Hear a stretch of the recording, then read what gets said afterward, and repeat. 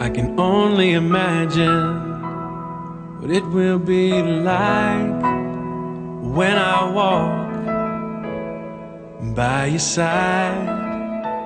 I can only imagine what my eyes will see when your face is before me. I can only imagine.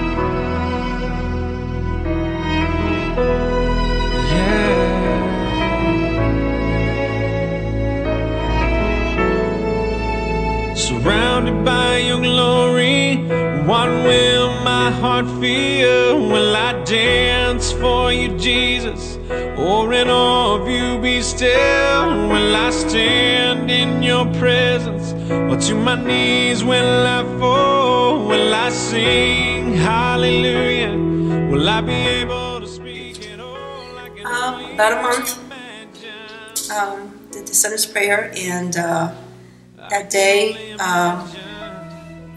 listening to Pastor Dan, I just was very moved and emotional and enlightened, and I just felt like that's when, I knew I really wanted a deeper relationship with God, that I really wanted to start following Him and start a new journey.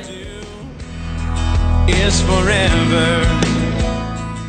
Just walking through the doors, it just felt like such a sense of love and acceptance right away. I mean, as the first person that we approached, we were just welcomed with open arms, and I've never encountered that.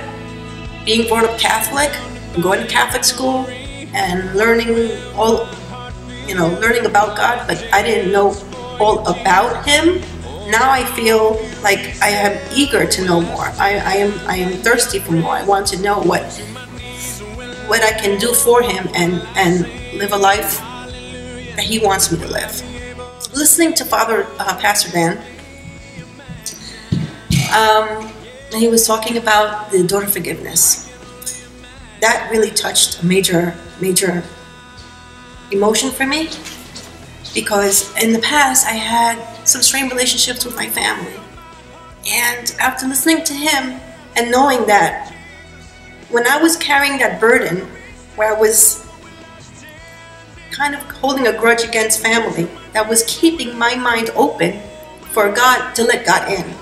And after hearing him, and I just felt such an emotional release that it was like a burden has been lifted from my shoulders. I knew that I wanted to change, and I wanted to know Him more and know more about His kingdom and know about being closer and having a relationship with Christ.